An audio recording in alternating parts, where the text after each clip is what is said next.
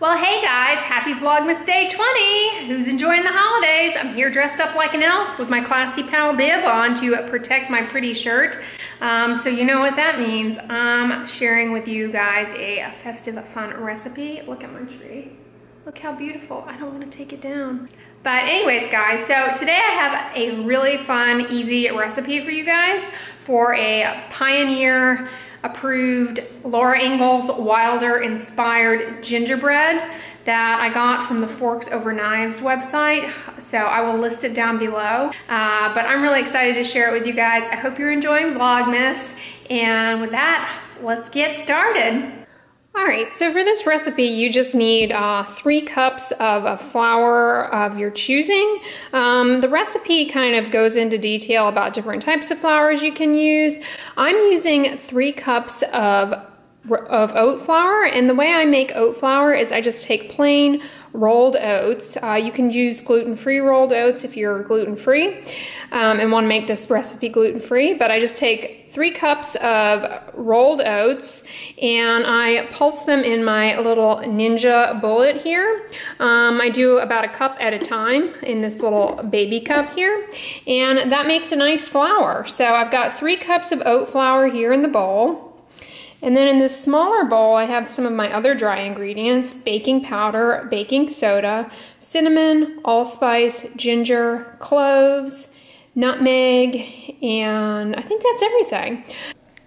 And then liquid ingredient wise, you're going to be using some unsulfured molasses. I got mine on iHerb, and I really am excited about this Plantation Blackstrap one.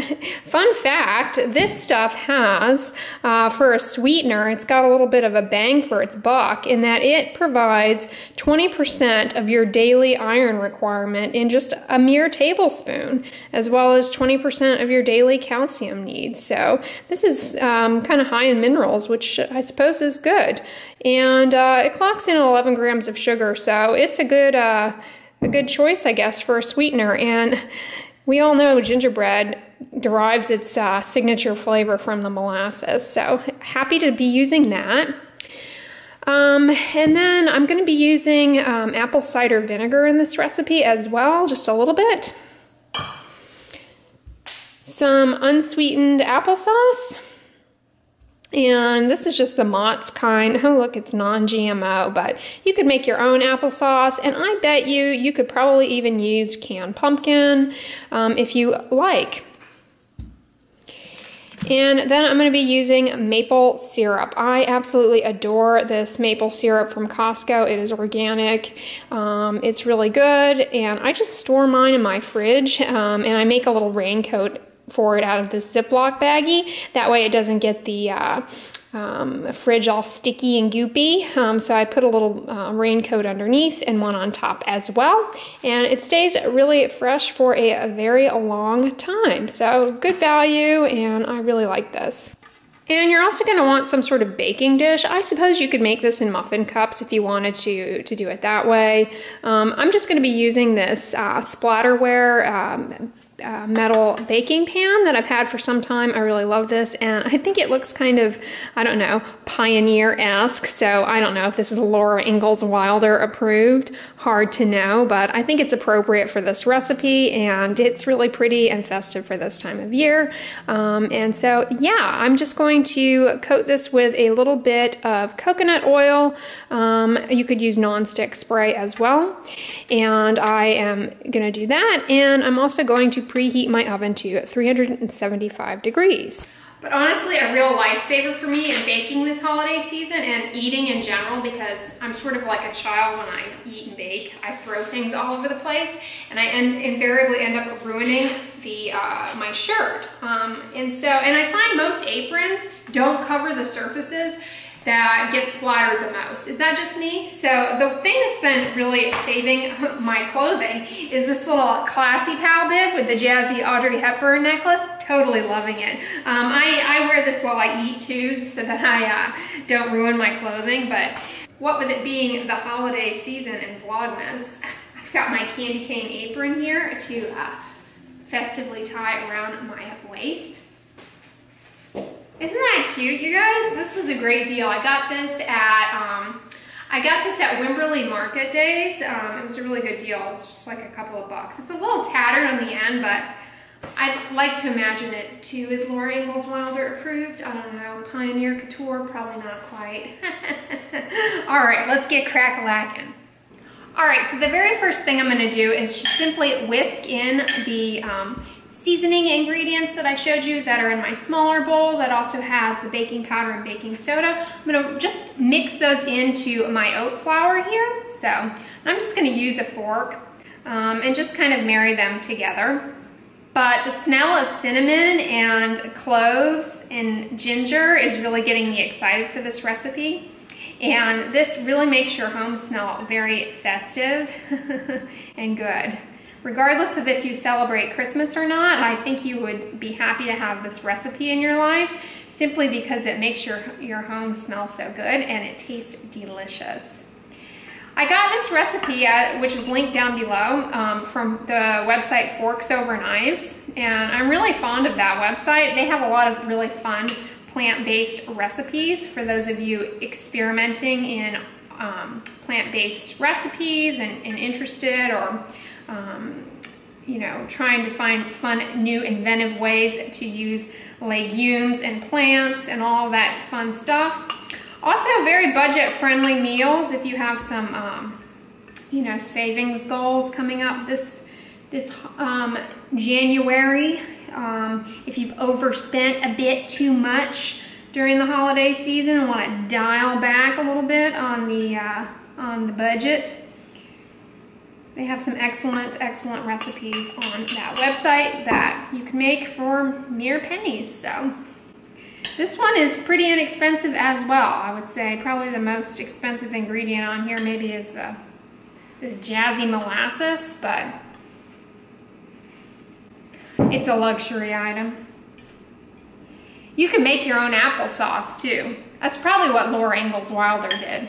I'm just gonna wager to bet Laura Ingalls Wilder didn't have Mott's in a plastic container, but she also probably didn't have GMOs either, so she had bigger fish to fry back then, like, oh, I don't know, dysentery and what have you, rather than worrying about a GMO. So we've got a lot more luxuries now to be terrified about, I suppose.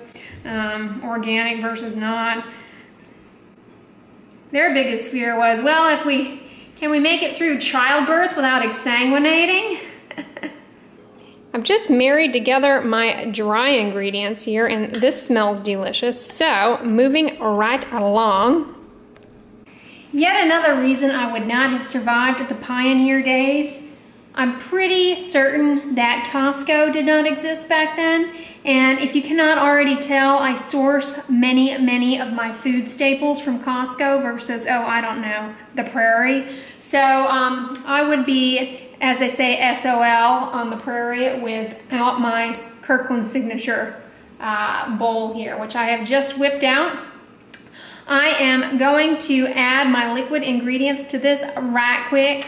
And while I do that, I'm going to put a kettle on and bring it to a boil. You're going to want about a cup of boiling water for this recipe, so I will go ahead and get that fired up. I imagine Laura Ingalls Wilder had to go and stoke the stove and get some logs on there in order to get water to come to a boil, but I've got my Paula Deen kettle from Walmart and my electric stove here, so I'm going to fire up that quite a bit quicker than I imagined she did. All right, so I've just got our cup of maple syrup here. Now, I think Laura Ingalls Wilder probably had to go out in the freezing cold and risk frostbite and like drain this out of a tree. Anybody from Vermont here? I've always wanted to go to Vermont and drain maple syrup out of y'all's trees, but I don't think I could stand the cold, so I appreciate you all shipping directly to Kirkland your luxurious maple syrup here. All right, we've got a cup of that. And now we're gonna add in a cup of the Plantation Blackstrap molasses. That smells good. Actually, we're gonna add in 3/4 of a cup.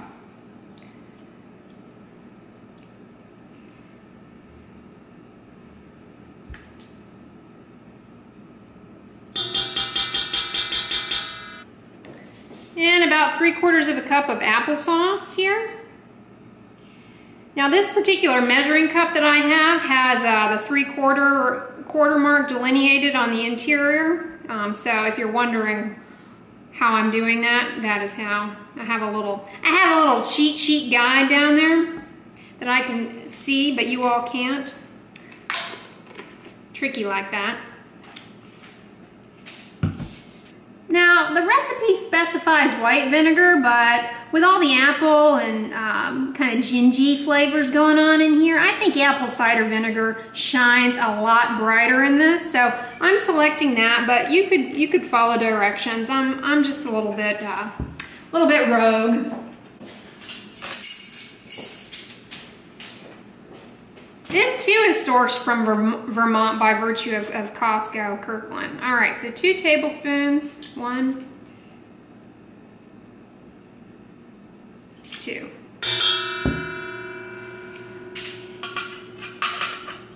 All right, I can hear my water is just on the brink of boiling, so I like to tidy up as I go because I cannot stand a mess. So one of the things that needs to go back in the fridge in his raincoat is the sticky icky maple syrup. Ooh-wee.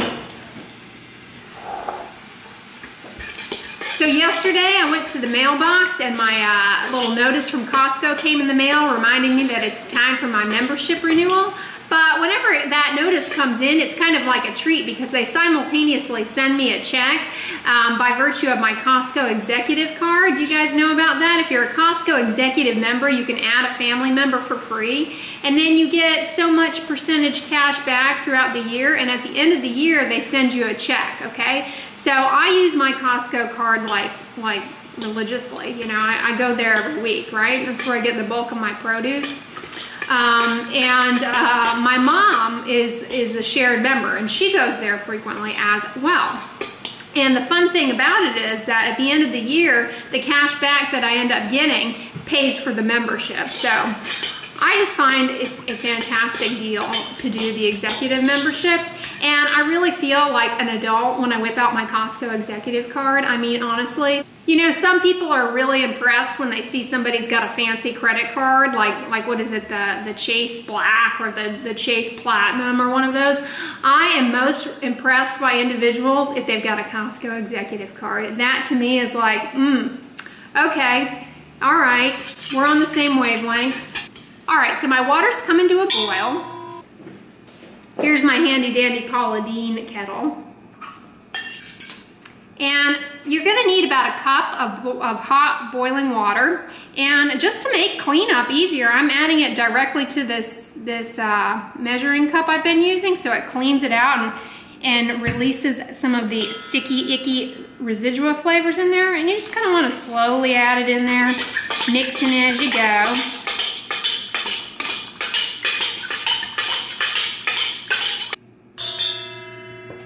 All right, so now we have a molasses maple syrup slurry, if you will. And I'm just gonna slowly add in my oat spice, baking powder, baking soda, mambo combo into this and mix it piecemeal. But another major shortcoming of Pioneer Life was the absence of Betty Crocker bakeware. So I'm just using my Betty Crocker spatula here that I've just sprayed with a little bit of non-stick cooking spray to keep the molasses from sticking to it. And I'm just gonna fold in, the flour mixture in like thirds or fourths.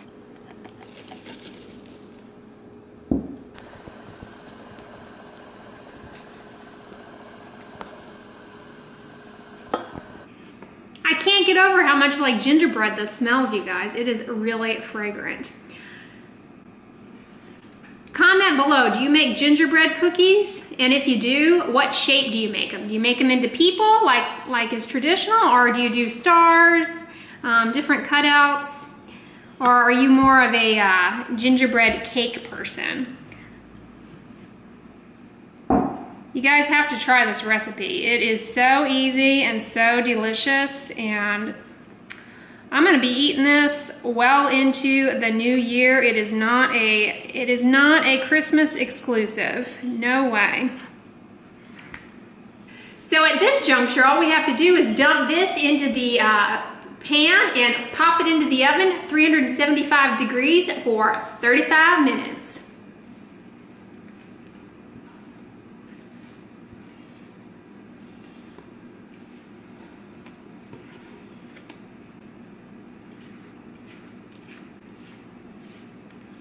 This is a great recipe for Christmas morning, you guys. FYI.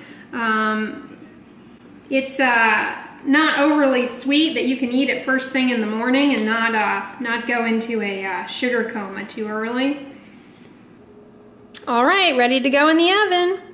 All right, it came out of the oven and it looks so delicious. You guys, this smells wonderful. You can see it's got a nice crust on it. I have to say I really enjoy just using oat flour in this. That way you don't have to put yourself out locating or sourcing different flours if you don't have them. The oat flour really works quite well and is very inexpensive, and I mean, chances are you may already have it at home, some rolled oats, so I recommend doing it just with straight rolled oats. It bakes up really nicely. This is delicious for breakfast. I've just got it cooling here in the pan, and this will just pop right out and you can slice it into bars. I'm gonna store it in the pan, however, because I love this container, and I'm gonna take it over to my mom's house probably and share it with her. So yeah, festive Pioneer gingerbread, all good to go for the holiday season. This is so delicious. Even if you're not vegan, even if you're not plant-based, it's so easy and so delicious, and a great way to use the plantation blackstrap molasses. I will list this down below where I got it from so you guys can source some yourself, so you don't have to go out onto the prairie and risk getting diphtheria.